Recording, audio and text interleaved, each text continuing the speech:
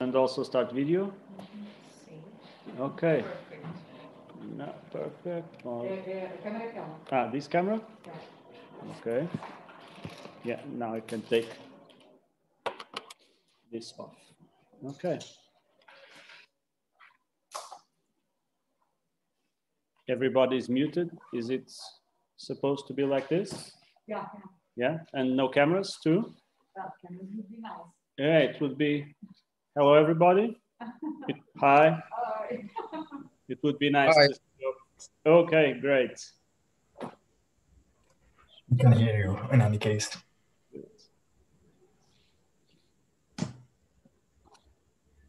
Okay, so we'll start our second session of today's second session. My name is Ricardo Resende. I'm a teacher here at ISCTE in the architecture master's degree. And we have 4 papers, 4 works that will be presented. And they are, I will try to pronounce all the names because some of them might be difficult, and they are all on quite technological, of course, solutions for quite different problems. The first one is from June-Hao, and the title is Reconstructing Photogrammetric 3D Model by using deep learning, so cloud points and neural networks for 3D model reconstruction. The second one about space syntax applied to road networks from Tassos Varoudis and Alan Pan. Spectral clustering and integration, the inner dynamics, I have it here, the inner dynamics of computational geometry and spatial morphology. Then a third one by Andrew Malcom and Jeroen, Werbrouck and Pieter Pauwels, LBD servers visualizing building ontologies in web-based environments using glTF-models on cloud solutions for building visualization, BIM models, and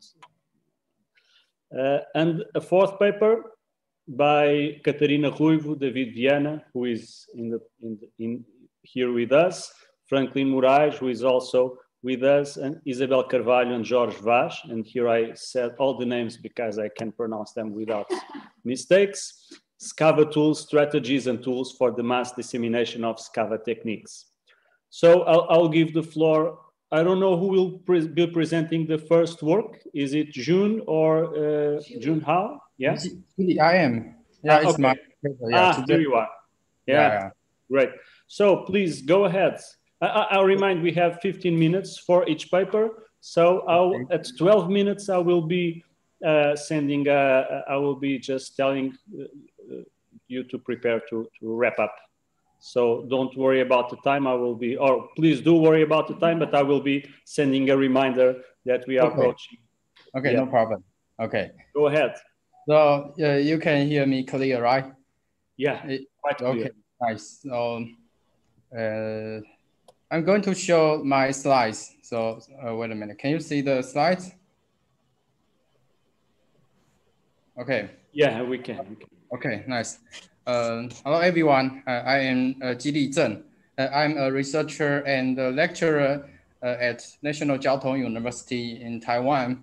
And today I'm going to present our research about reconstructing photogrammetric 3D model with deep learning. And this research that we propose is to reconstruct the complex 3D model by photo scan.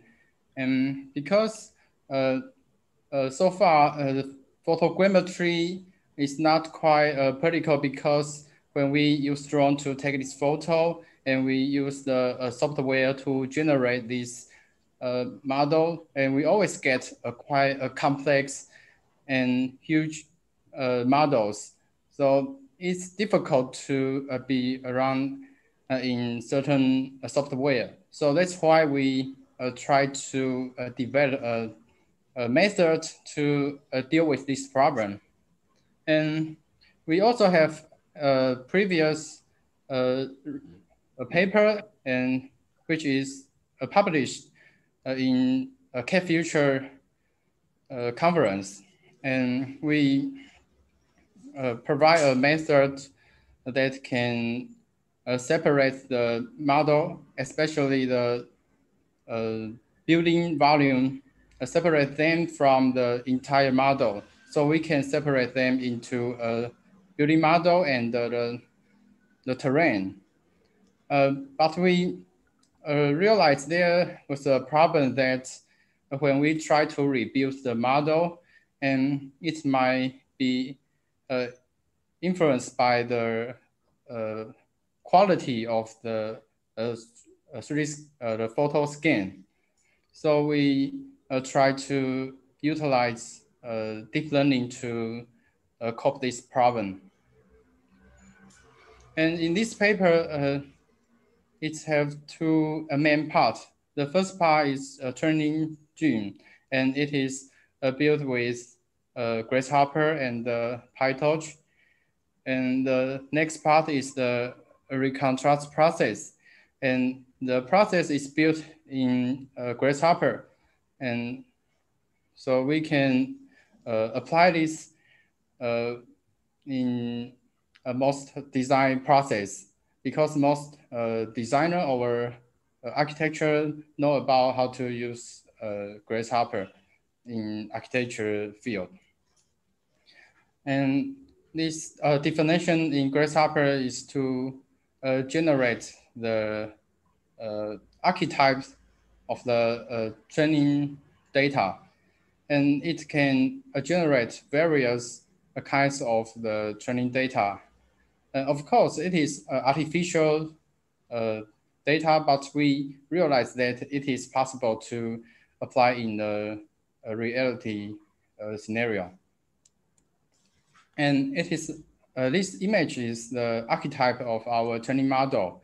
And we just randomly generate the model, and this model can be a trend. Oh, sorry. And we randomly modify each part of the model, such as scale, length, width. So we use this to stand for the artificial construction or artificial objects in the field. And because the angle of each models are randomly, so we can use it to train our machine learning process to adapt a various kind of angle, scale, or the geometries. And this is the sample that we generate. And we generate each model to be different. And we can generate tons of these kind of outlines. Moreover, we want to make our process to adapt a various kind of noise, and it might happen in reality. So we add the noise into our archetype, so it can generate various kind of rock outlines. And it's the form of the training data, and we choose the radian as the features, and the radian can be negative or positive, and it might imply whether it is concave or convex. And I use the color gradient to visualize the value of the radian.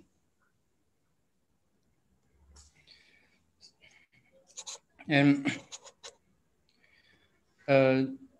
so in our data set, there are two kinds of labels, and the label 0 stands for corners, and the label 1 stands for the non-corner part.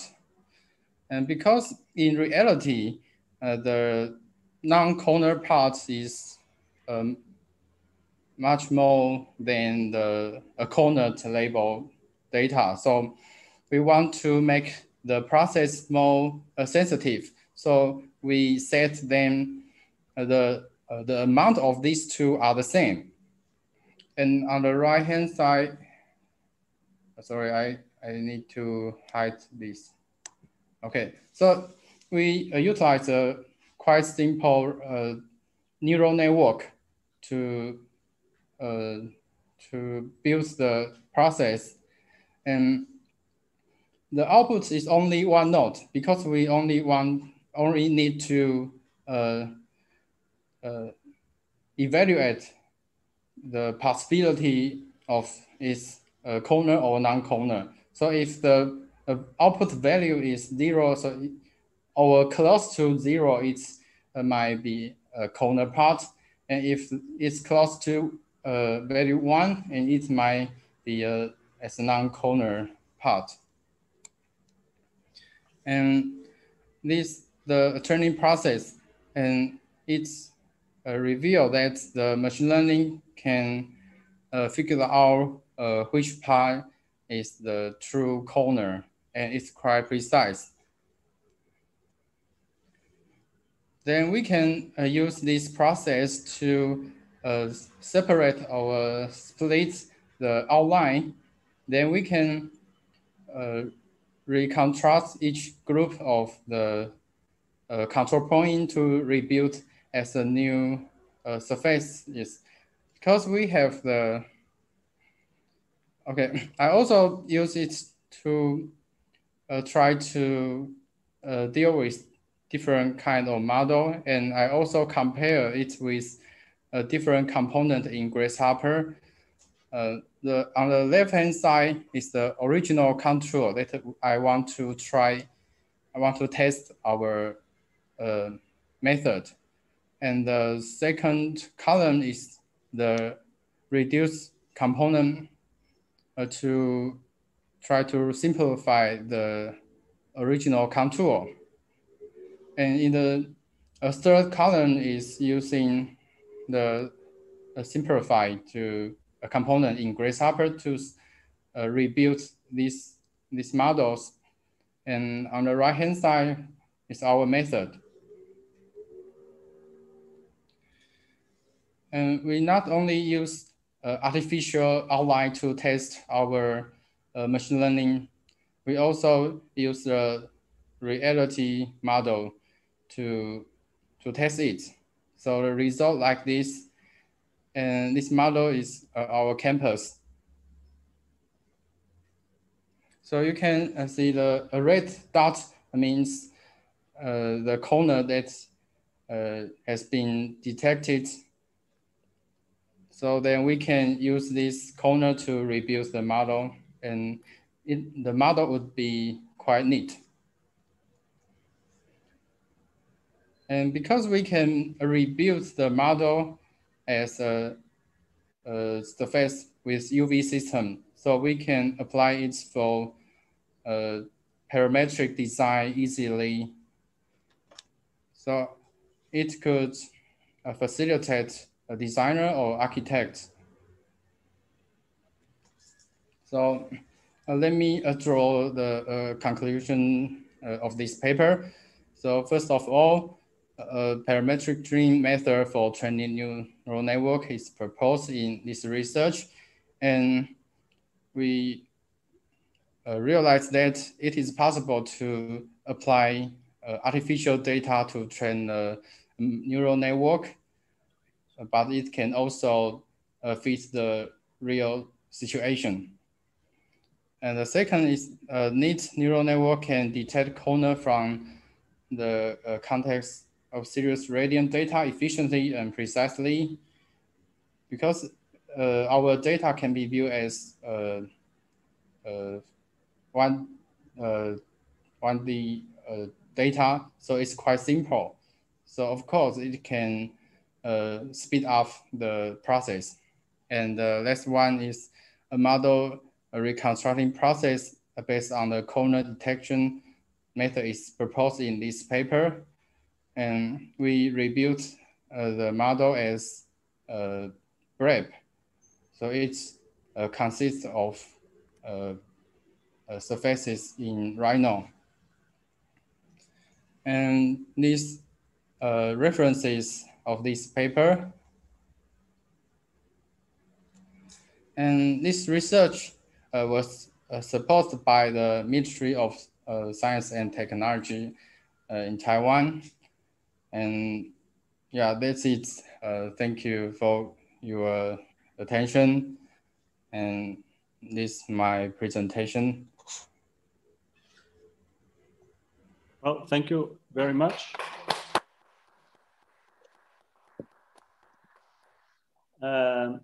For your presentation and for keeping up quite within the time. I think we can advance for the next presentation and have all questions in the end, so please stand by.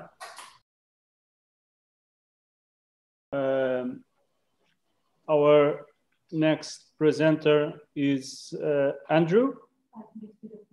It's Pieter Pauwels, exactly. So please go ahead, you have the floor.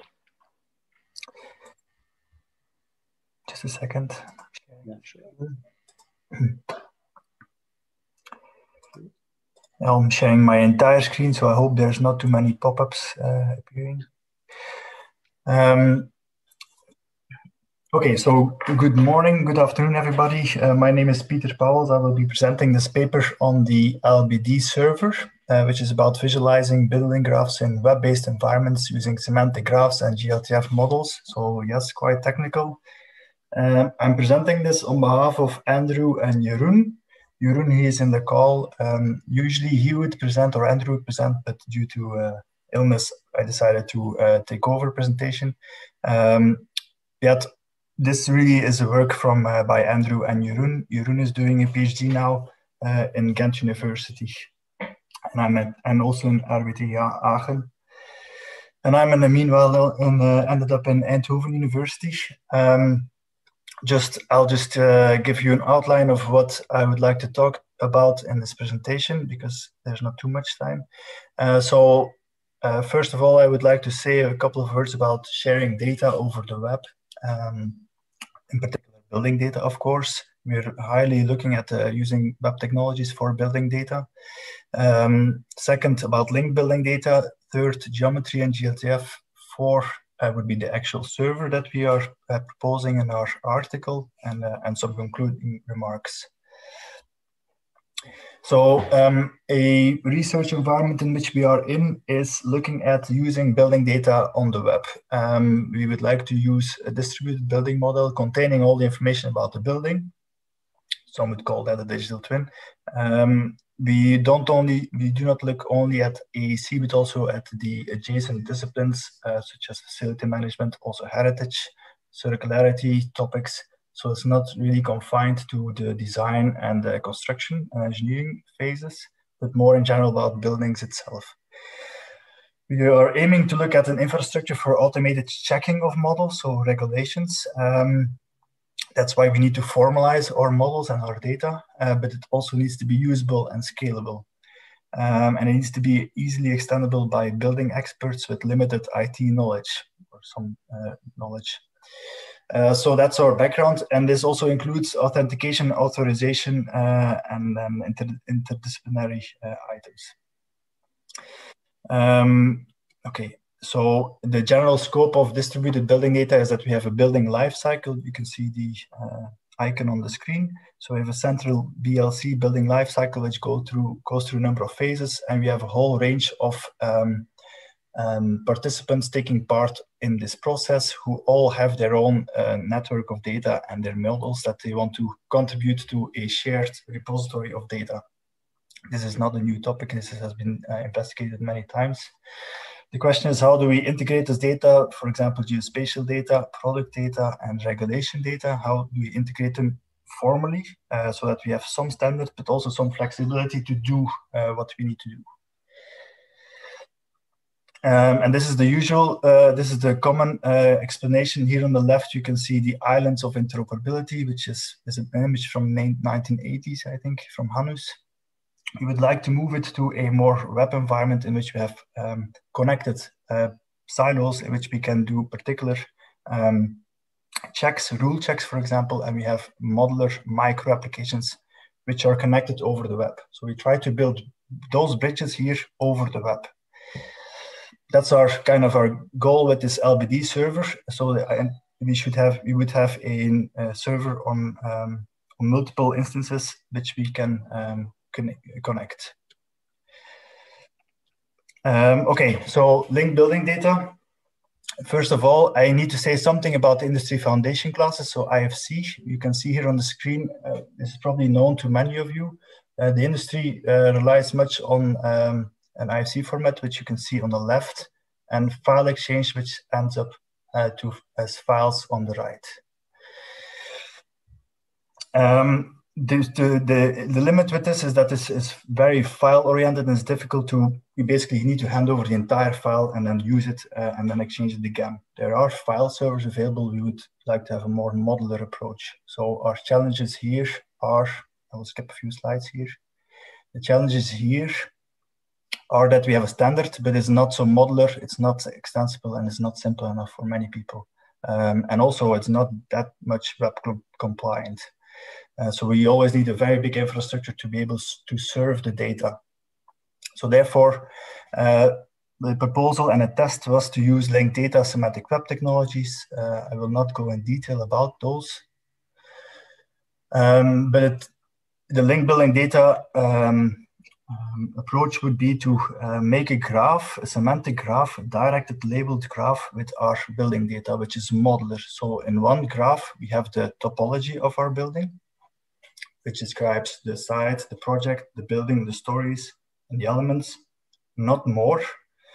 In another module, we have product data. In another module, we can capture geometry, geospatial data, and so forth, and so forth. So the aims is to be web-based and data-based, but also to be decentralized, modular, and simple. That's all background. So sorry to bother you with this. But we can rather easily make a graph here of our building to say our site X, which is a URI, it's identified on the web, has a building. Our building has 2 stories. Our stories has a space and it has adjacency. It also has interfaces, which you can see on the right with the containing and elements.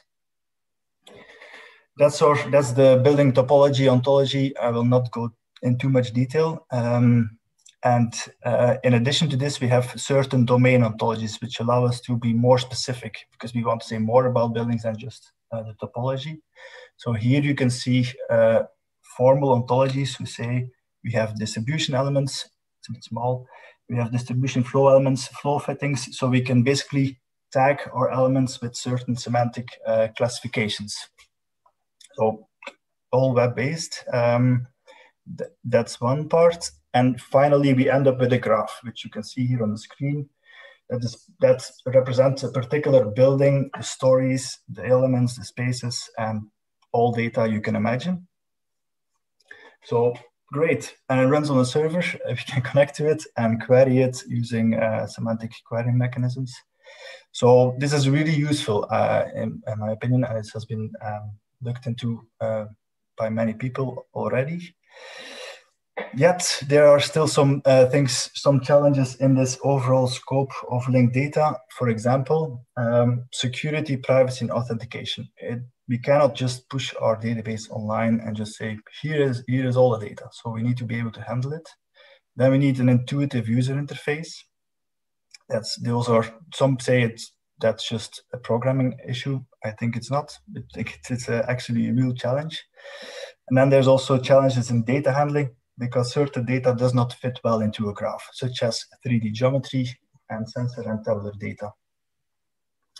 So our paper actually is about that part, those two.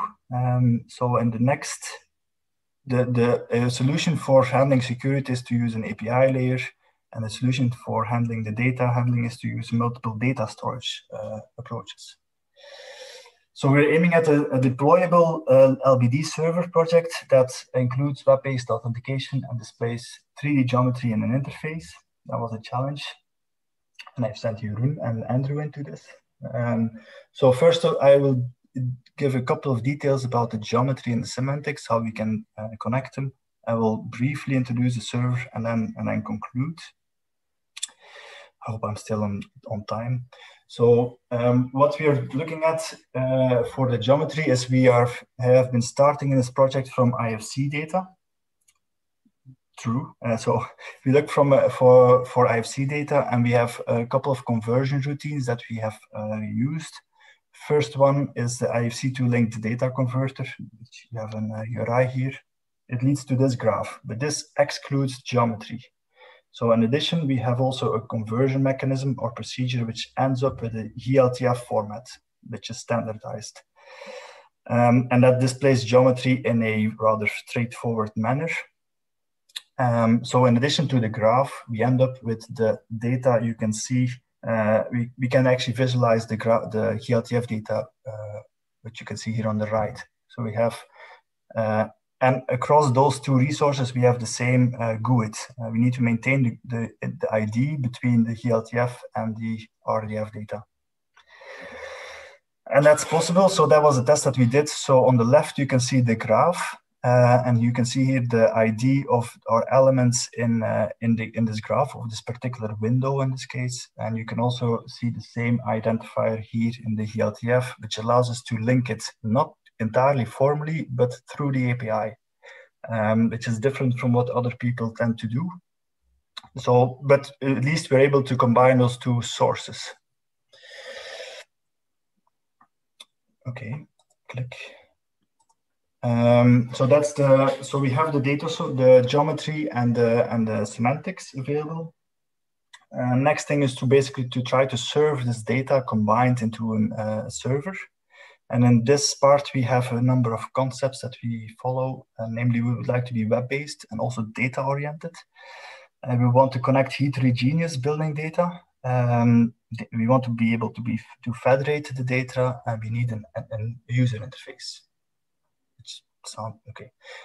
So we ended up with this architecture here. I will not be too detailed here, but this part, the Node Express, this is our API layer, which basically manages the links and the data sources. So this API connects to two databases, a graph database, and in this case, a MongoDB, which is a key value store, which can store the glTF data in an efficient manner. And we have the same identifiers here and here, which allows us to connect the data in this layer and to visualize it in a React interface. And now I have a couple of technical slides who show what we have done. So this is the API.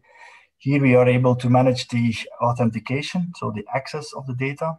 So this needs to be stored, of course, here, here, and here, so that we have appropriate security. We are able to create a new project. So here you can see Postman interface which we use to test our interface, our middleware. So we can connect, we can create projects. And eventually we can also do certain queries to select data. I will not go into too much detail here. We can do this both for semantic data, which you can see here, as well as non-RDF data, so such as images, such as 3D geometry, which are stored in the Mongo database. Finally, we have a front end, so a user interface, which is a mockup, of course. You can see here our interface to create multiple projects. So you can create a new project, associate people to the project, and then upload data. And in the back, and then after upload, the data is stored in the databases, and we have this interface here, which allows us to view the model, but also to see the tree and then the model data. A second prototype, so an entirely different interface, is this one, in which we are querying directly the data, so we can build multiple interfaces to the same data through the same API. And I will wrap up here because it's time. Our conclusion is that we are going in this direction. We are not entirely there yet. As you can clearly also see, we need to stress test further. But we think that the combination of multiple data storages, as well as a combination of authentication mechanisms in an API, is feasible to work with. And at least gets us out of this picture of IFC file data exchange. Future work which we are looking at is located in the middleware. We would like to improve our authentication functionality. And this I'm looking here for Jeroen. So we would like to have a more federated authentication mechanism. We would like to have a more stable connection with the Triple Store API, which is GraphDB. Sensor database integration, that's a separate topic. There's always bugs, so we always need to do this. In the front end, we would like to improve our link between the query and the viewer. We would like to also test validation components, so constraint checking, which is necessary for code compliance checking. So we have formal data. We can basically use Shackle to check certain data. And we are obviously also looking at common data environments. Here are some references, and I will end up here. I hope I'm on time. I really hope I'm on time. Thank you very much. Thank you. Thank you, Pieter, for your presentation. We now move to the last presentation. Who is you? Come here. You may stay there. I'll move. Well, I made here something to simplify Ricardo's task. So I pre-recorded so Ricardo does not have to remember me of my 15 minutes. Está aí no computador?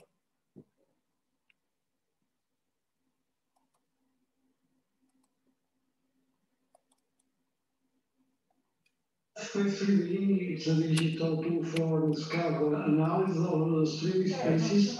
Não está bem. Não, eu gostaria agora pronto.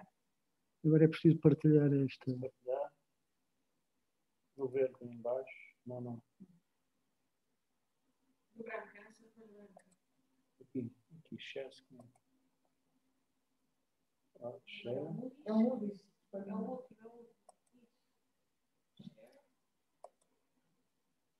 Não pode puxar um pouco para trás. Pode ir ao vídeo, pode ir ao vídeo.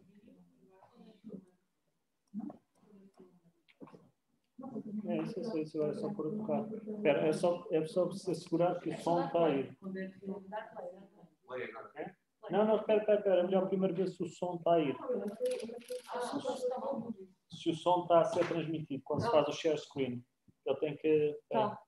Franklim is a digital tool for Scava analysis of stream spaces and is developing our Scava tools. Well, this Scava tools is a set of digital tools that intends to push Scava. It's our acronym for space configuration, accessibility, and visibility analysis that encompasses techniques such as Isabel, space syntax, visibility of analysis, and agent-based analysis. It tends to bring that to the current and common architect and the urban planner. Although in the progress, Scava is already a proven and academically disseminated instrument. Nevertheless, those sets of methodologies are still very far from being a current tool for the common practitioner. Well, the strategies of Scava tools are add-ins of commercial off-the-shelf CAD software, Revit and AutoCAD for now. They try to answer the common architect concerns about their current projects, and they try to encapsulate the intricacies of Scava calculations by means of maximum possible automation. Nevertheless, Scava tools allows control of all intermediate steps by the designer. The set of Scava tools can be seen in this scheme. Here is the architect, is going to provide a CAD project and some information to Scava tools, namely what he waits from the software package. Well, a list of reports and their achievements in common architectural language is available to our architect. Then the automation process begins, and according to the demands of the architect, it uses several of the following tools. Now, this is the alpha tool. It translates this, the CAD project made by the designer, to this 3D metric space suitable to Scava analysis. This is a great advance on the standalone Scava software because it allows the full use of the CAD project already developed. Nevertheless, it's not an easy task and several problems have to be overcome. We must first understand what is a Scava model. Our first model, more concrete and with more information, is something like this. A global volume, a slice of the universal space that we intend to study. We are not addressing now the problem of the selection of this slice, which is nevertheless very, very important. Well, this global volume can be seen, at least virtually, and can have a loss of visibility throughout the volume, fog, visual effects, and so on. Besides the global volume, there is a lot of material objects inside the space, and those objects are delimited by surfaces that can be seen. Delimited spaces can prevent other objects from being seen by agents, having a certain opacity from transparent, full transparency to full opaqueness, and can prevent movement of agents inside the space. This is a passive space. We already introduced the concept of agent, and this introduced another type of space, the active space, where agents can stay, view, and move. Finally, this conceptual model must have an associated operational model that Scava tools is a discretized model. The volume by points, the objects by triangles, the active space by points. So the alpha tool is going to translate this into this. The geometrical translation of the architectural project objects in CAD to the Scava surface carries some harsh intricacies. The first thing is not univocal model character of 2D class. This problem orientated the Scava tools team to produce the software only for 3D CADs based on objects, the paradigm. The architectural project has a much higher level of detail than the one needed for Scava. For operational reasons, time and memory resource more than, say, 99% of the information in the architectural project must be semantically disregarded as not relevant. So techniques are used to compress the information. I'm not going to detail this. Well, other problems are that in most cases there is no explicit representation of the degrees of transparency, opacity of some objects. Also, the current generation in CAD is dedicated to the representation of physical objects of the building. That means construction objects. Nevertheless, the concepts that matter for the core business of architecture seems to be more abstract. There are spaces and functions, and those concepts have no simple representation in CAD. They must be constructed from the side of Scava. These are not at all be simple places. The same problem with the definition of Scava, active space. Nothing in the CAD project says explicitly what are the physical actions. An important concept in Scava is the active agent, whose denotation is people, vehicles, video cameras, and so on. An agent has a certain properties such as dimensions, slope range, step range, disregarding staying and movement. Window vision regarding visibility and regarding movement, the behavior parameters for agent-based analysis. Well, Scava2 beta is the machine that takes the passive space definition and creates the active space definition. It analyzes space ability to accommodate the agents regarding designations, clogging in the space, and range of static and dynamic slope and step admissible for each type of agent. The data tool complements the data tool, creating paths for the agents. It honors the movement trajectories of agents in the active volume. Can also be created by automated processes. Two different machines are available, one based on Scava considerations, for example, layer visibility, or agent-based analysis, for example, with attractors and repulsors, agent behavior, and so on. Besides the geometric definition, Scava spaces can have attributes or properties, allowing the differentiation and aggregation of segments of those spaces. For example, the car space, the pedestrian space, the tourist space, the living room, the bedroom, the square, the hospital, the surgery room, the monument, the wing, the wall, so on. Each concrete analysis answering to the architect demands will have its own point of view of what set of properties are important. We already referred to this IOTA tool.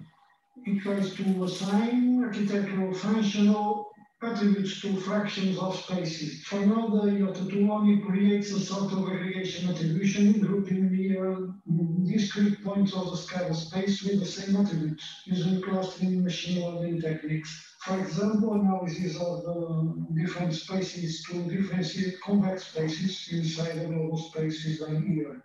For example, in this model, each discrete quantity of the space can have multiple attributes. The current 5 topological representations of Scava organized in investment order of the quantity of information in backward degree of abstraction as a 3D metric space, the 2D metric space, the segment lines network, the axial lines network, and the graphs of the condensed spaces. Each of them has its use, pros and cons, and all of them are addressed by Scava tools.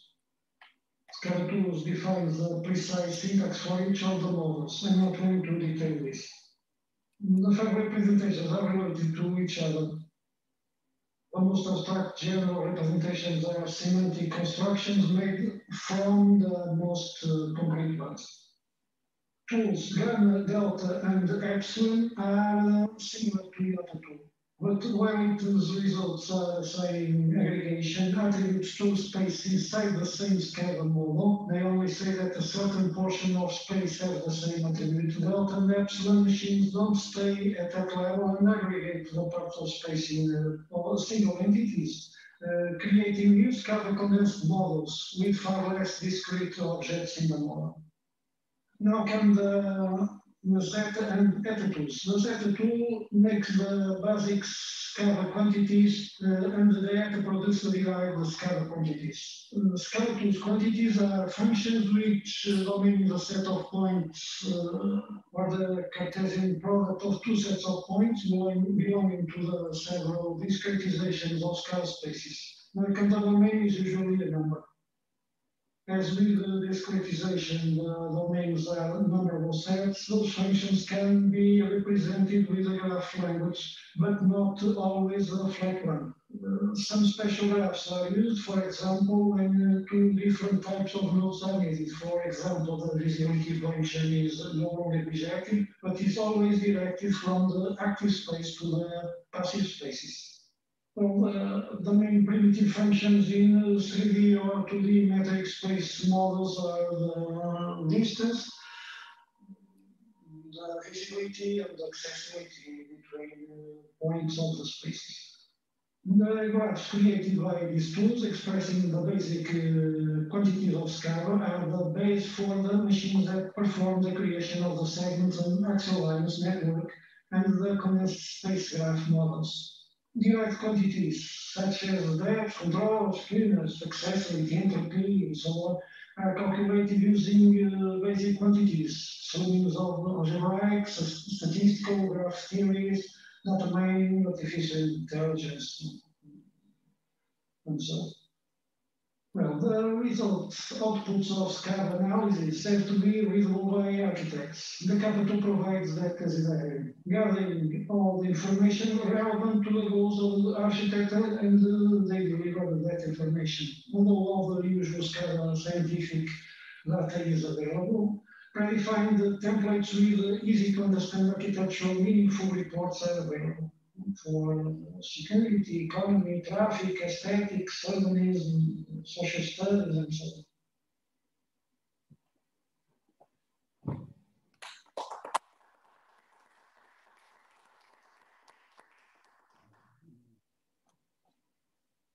Thank you very much for your presentation. Oh, sorry. Let's try to move the camera. Yeah. So we now have how long for discussion? Half an hour, so more than enough. So I open the floor for the discussion. Please go ahead.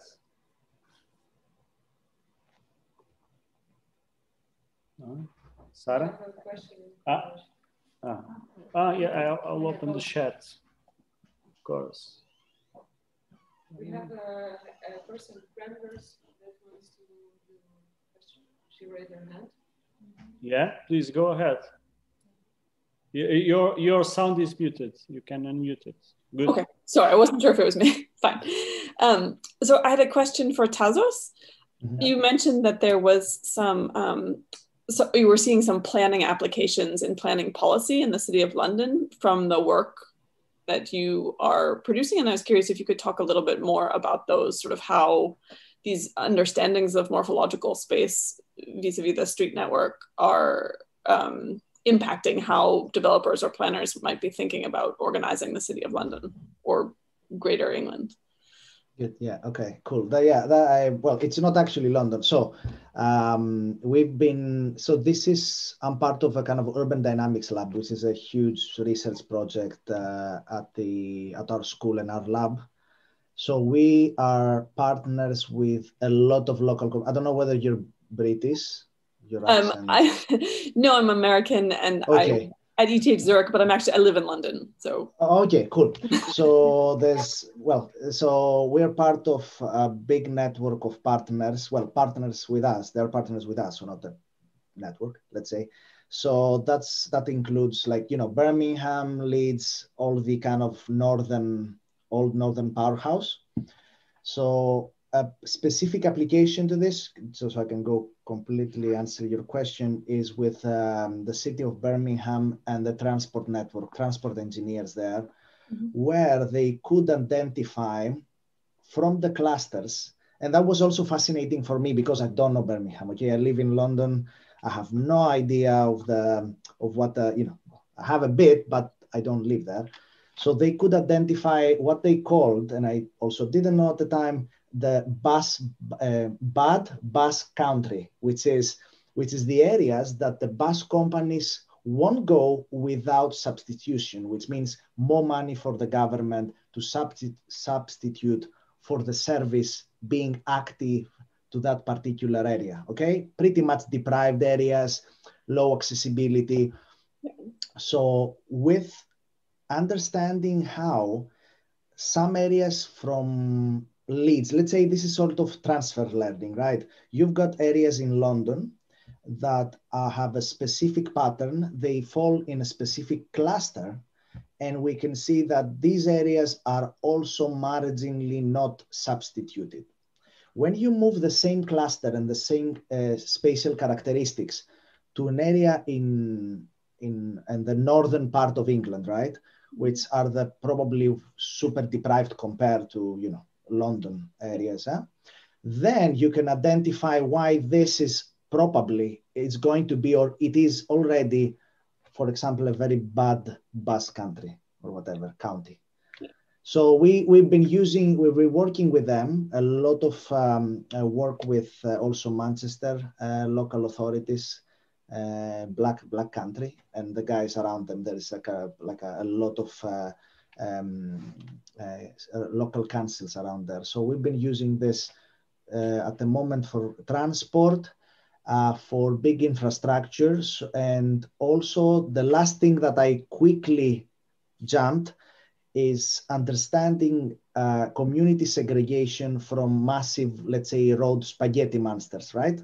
Not, well, not as big as the US, but we do have rail and road complexes, let's say, complex structures that they really define borders, and they create natural breaks in how the clusters are organized. And then you see a break in the system, and then you can go in and identify that, oh yes, there is kind of a major over kind of a rail or something with minimum underpassages and things like that. So it helps in a variety of situations. I try to cut down everything I've done in a very small time Yeah, frame. of course. I think it's often hard to get planning policy, at least in the US, to pay attention to this sort of research. So I was curious to see how that it's exciting to see that there is some crossover between sort of. Yes, we are also sort of, as far as I can reveal, let's say, we're also working with certain government at the moment, let's say government ministries, but that's as far as I can say. So it's actively worked. But mainly not London, because if you're gonna pitch something now to the government or someone else for London, they'll be like, "Come on, you're gonna do it like a London-centric thing? You got 5 million already, so we won't give you more money." So essentially, we're doing this for northern areas, north of London, Wales, and areas that really need attention, especially now. It's even more important. Yeah, absolutely. Thanks. I have a question for Tassos too. I was thinking, maybe you already addressed this, but if you have two questions. One probably is very basic because this is not my area, but when you calculate the distances, do you calculate distances in meters, or can you also calculate distances in time? Because if you have a place where you can circulate faster, because circulation is faster by car or by public transportation, does the model take this into account? And then the second question is, are you able to compare this, for example, your data, for example, with data from real world, like from Strava or from other sources that really measure how the people are moving around? So, what I do is not really space syntax. So the space syntax is the big picture usually, and we do things like calculating different metrics in terms of metric distances, time distances. So the time to walk between one metro station, metro or underground station, is of course more than actually going through the pipe underground. So that's a time hyper jump you can do, and that's part of what we do with our kind of researchers in the space syntax side. This work that's why it's maybe sometimes it's a bit harder to understand, is purely geometric. I don't care about how much, it's not about people walking, it's not about simulating agent-based models and things like that. What we already do is understanding things about space by stripping out everything that you know about it and use pure geometry. And it's magnificent to see certain weird patterns that you feel exist that are purely defined, can be purely defined by geometry. Of course, geometry is not the cause, or the other way, but this is kind of purely geometric. But of course, you're right that in other studies, we do have different types of metrics for traveling faster, through air rather than through land. And I think your other part of the question is whether we are checking other forms of real data, right? Yeah, like for example, I read that Strava now puts all its data open if on request. Yes, look, because I lead the research cluster in urbanism, machine learning urbanism, we do tend to massively download all this open data. Strava is not that open. Well, maybe they say it's open, but it's not really. They don't give you a lot of stuff. Yes, we mainly use socioeconomic data. So UK census data, a lot of census data, a lot of multiple indices of deprivation, which is a standard in the UK to understand kind of economic factors, education deprivation factors, accessibility to your health system, your accessibility to green spaces. So yes, of course, I mean, yeah, if you want to take it one step further into a kind of a data analysis, or what people like to say, you know, machine learning, everyone is doing now machine learning, not really. You pile the data there.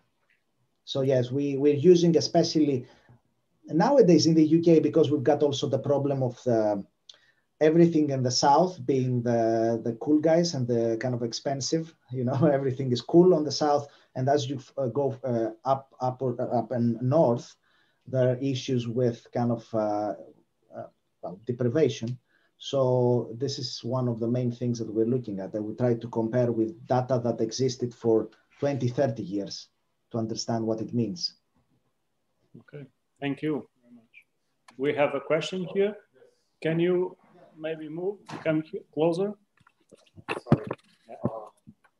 From here it's okay, I think, yes? Yeah. Or can you sit? Okay. Okay.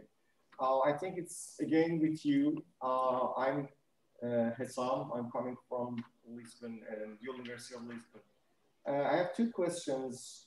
Probably they are a bit simple, but according to your work, I think I didn't get something. Your clusters are coming from the orbits or not? First, and I thought, as you mentioned in your discussion, you use the more integration in the work, so all the clusters are working with the integration, not with the choice and some local measures, because the clouds and the orbits that you made is working more with the integration. And when you're talking about the segregation areas, those segregations areas are usually coming by integration and depth, total depth or mean depth. So are you using with the choice or some local measures to draw the orbits? This is the second one. And the third one, the orbits that you made, because I thought those clusters that you made, it was very interesting for me according to this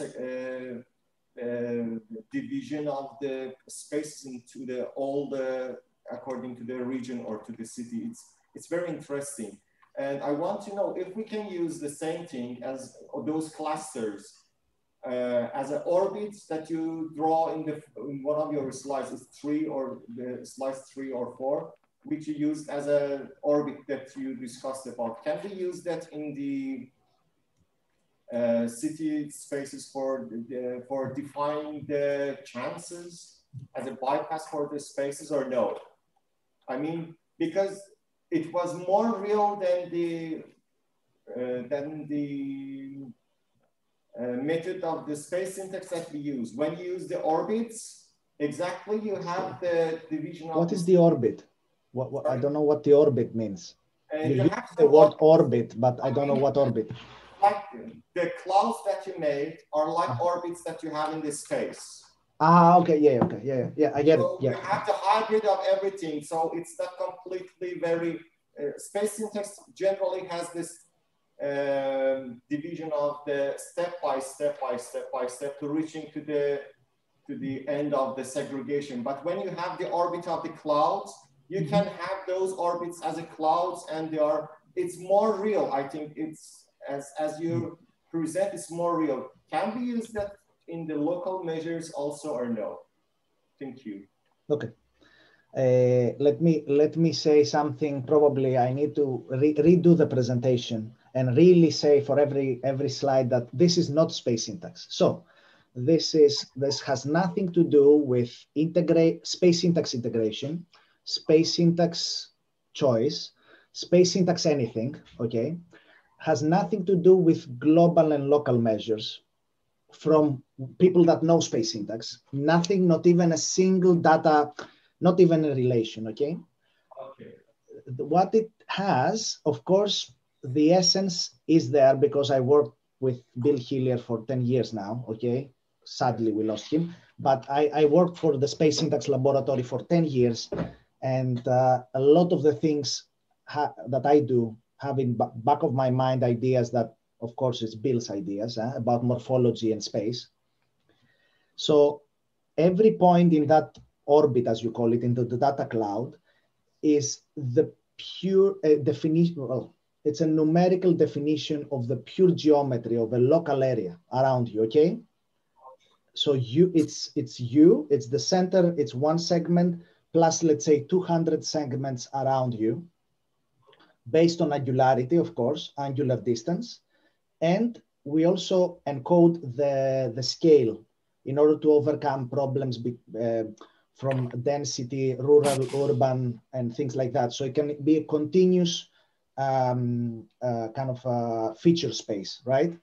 So I don't use anything that has to do, when I use the word integration, maybe it's not the right word, you're right, on this sense, because for people that really know space syntax, if I say integration, they automatically say, okay, it's Tassos, he's talking about space syntax integration.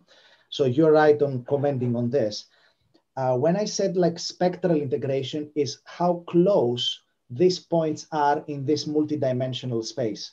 So the less kind of, the more close you are, the more similar you are in terms of morphology. So this is kind of I don't want to use local to global thing, because now we're just erasing all this, and it's not about comparing the space syntax, you know, it's a 40-year-old idea that has some limitations, especially when you're translating from global to local, and then you got people asking exactly the same questions as you did, which is a very valid question, if that paper was about space syntax. So by forgetting all of this, we're just trying to understand this 400-dimensional data point, how close it is to another one that might be in another country or in another city, right? Without knowing about whether this is a global or local idea or anything. And because of the similarities in geometric configuration and the way that we build space, and you can see it from my slide where I compare the different areas of London between the ones that really look like London, Crescents, you know, Victorians, and the new developments that are, you know, Manhattan-style grids. You can really see what it means to have this kind of differences. So the things cluster together. So the core network clusters together in an area, it's their own cluster. So that's the foreground network. Of course, again, I'm using Bill's word there, Bill Hillier's wording, but it is the core network. And what you get extra is, of course, the core network is global, if we want to use the space syntax terminology, but the addition is that you understand the local penetration of that thing. So it's two to one, let's say, 2 in 1 or whatever. The local penetration of that core network to the adjacent neighborhoods, for example. So that's why there is no boundary between local and global, I think. And this is very, to be honest, it's just half of the job. The last slide that I showed is probably the good bit, which is a bit more interesting, but also harder to understand without going from the start. That's why. So there are a lot of things that you could say there. But yeah, thanks. I think a question like this is very good because it helps me also clarify a couple of things that I should have pointed out a bit more in the presentation. Thanks. Thank you. I have one question here in the room. Yeah. Works.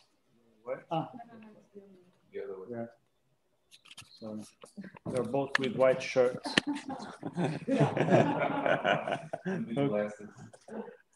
Okay, we're good. Okay, not for new tasks, but first I must say that well, more than London, it's the tool.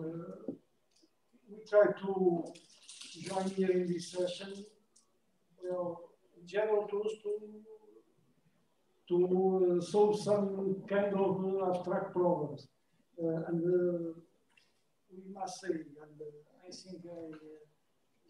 I think I also follow the... Franklim, a bit louder, a bit louder. Okay, I think I'm talking for the academic community. We must thank Tassos and Alan and all the team that produced a tool that has some thousands of users and applications and is very useful for everyone. But it's not Tassos I'm addressing, it's sorry, Pieter. Well, two questions about your approach. The first one is, well, taking the communication for architects on the BIM or IFC base. Is it not a little limited? Because as I see it, BIM and IFCs are directed to material objects and not to the, well, I insist it's the core business of architecture, it's space and function. And for function, for architecture is a life. Function architecture is a life. So you showed us, well, also material production of architecture. We are buildings are made of material making, but they provide other things that are the main architectural concerns. So don't you think that the ways of BIM and IFC is not completely suitable for architectural communication? First question. And the second is, sorry. Well, standardization of language, for example, is not only the question of getting the best language. Because if everyone creates his own best language, and maybe there is one that gets less than the others, well, the function of language is lost. And as I see, the capacity of language to gain the world depends more on, I would say, political reasons than it's the political force to impose some language that prevails, and not the real capacity of the language. Well, these were the two questions I would like to put. Okay, thank you very much for your questions. I hope I understood them correctly. So the first one is about the usability of BIM and IFC for architectural design, and I kind of fully agree with you that there's more to life than BIM and IFC, and in particular this conference is aiming at this. But yeah, in our case, we are also looking at the engineering construction phases where we do have those tools in which the design is already more finished. This does not mean that those tools should also be used fully in the design process. So I kind of fully agree with this. Also, I think we should not put everything into a machine. I think we can do many things outside the machine as well. I hope that kind of already answers your first question. And about the standardization, it's kind of similar. So, and yes, there's lots of politics, especially in an IFC world. But actually, we try to break this area a bit free from that kind of imposing of a standard on the construction industry, because it is limiting. You always have to kind of try to fit your model into an IFC formal standard. And it's really, really hard for architects and engineers. So they go around it. They often go around it, even though they don't say it that loudly. I think we should, so if we look at the formal methods, I think we should allow at least to be formal about their exchange and allow those people to formalize their domain knowledge and their semantics and use it to exchange the data and focus less on having to use the standard. I think that is really, so that's what we actually try to do, but by breaking away from the one file format into a linked data format in which you can make your own vocabulary and link to it and attach to it. And this is really needed. Also, for example, for heritage, if you have to describe a vault or a dome in IFC, yeah, I mean, you're stuck already from the start. So we need this, a bit more freedom in the semantics. I think everybody in the room agrees here, I think. So, but nevertheless, we also have this construction and engineering environment in which we, that's just there, we need to, yeah, work with it. Okay, is that an answer?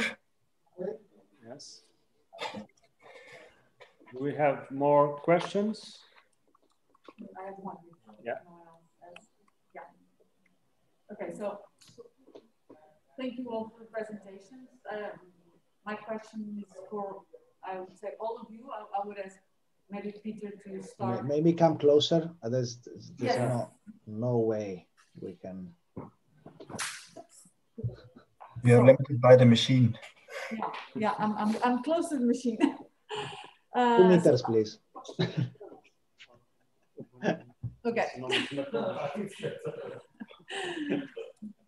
Okay, so my question is for all of you. Maybe better start Pieter Pauwels, because I think he reached what I want to ask. Because you talked about the front-end prototype and you said something about testing it. So most of your presentations were about kind of fundamental research. My question is,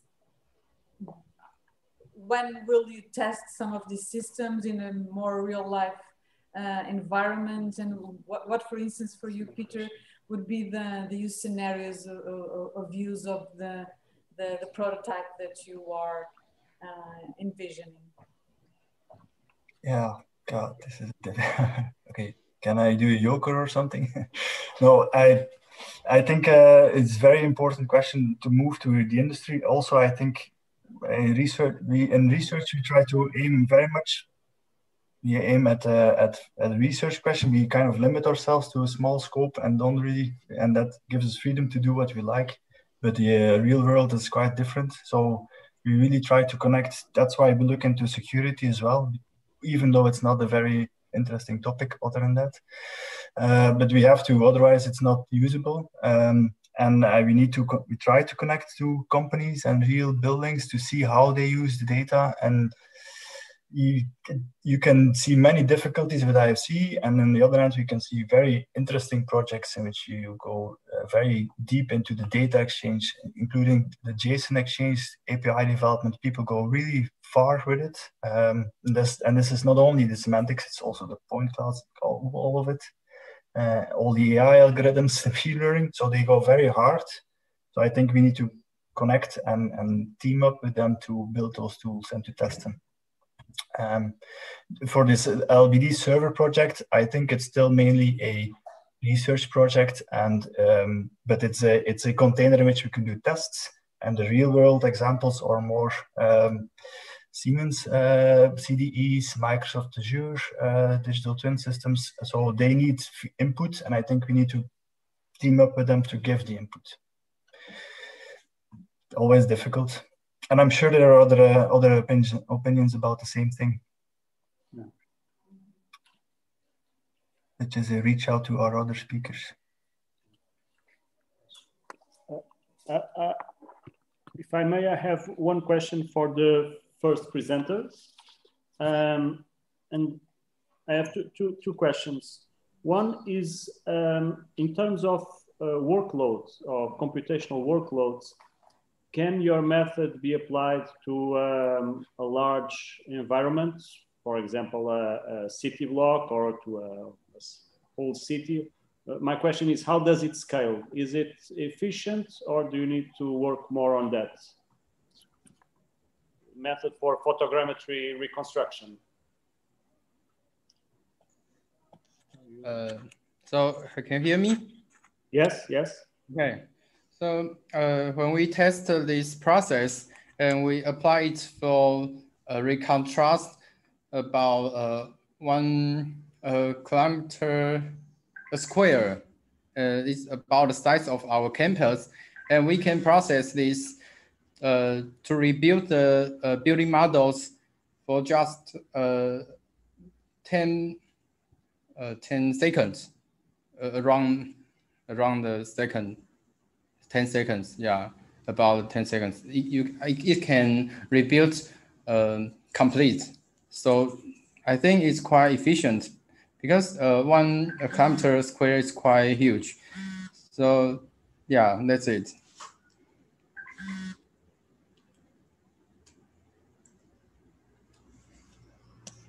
Sorry, I can hear you. So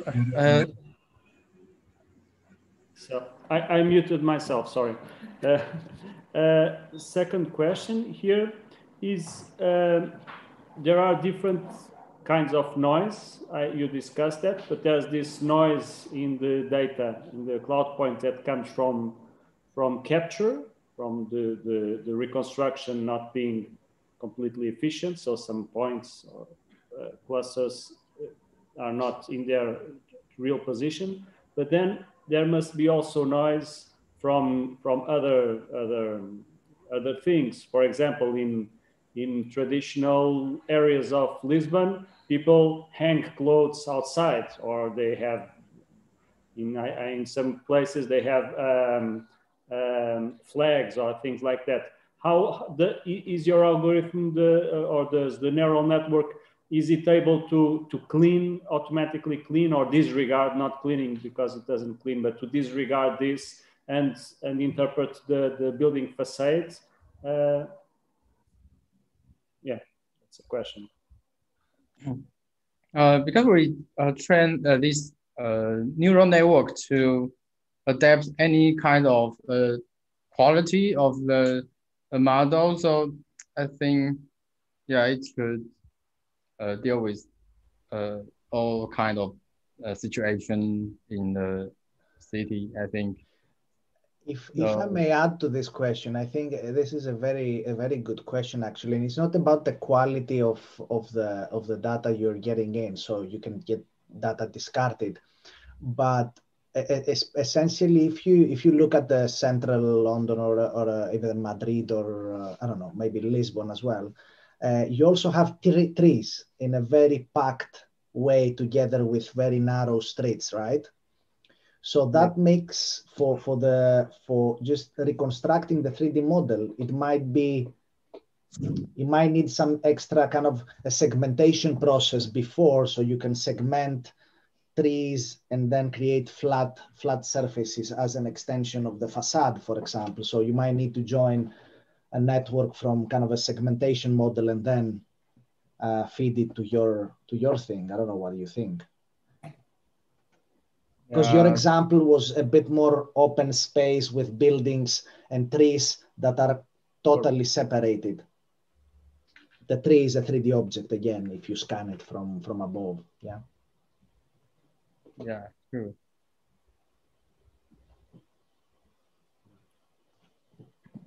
Do we have, yeah, we need to go to lunch. So I thank all the presenters and also all of us in the public.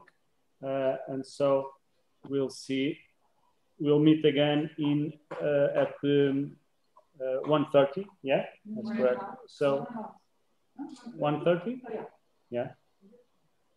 So in about 40 minutes, so it will be a short lunch, at least for Portuguese, for Portuguese traditions. Okay, so thank you very much, and we'll meet again soon. Bye, everyone. Bye-bye. Mark? Yeah,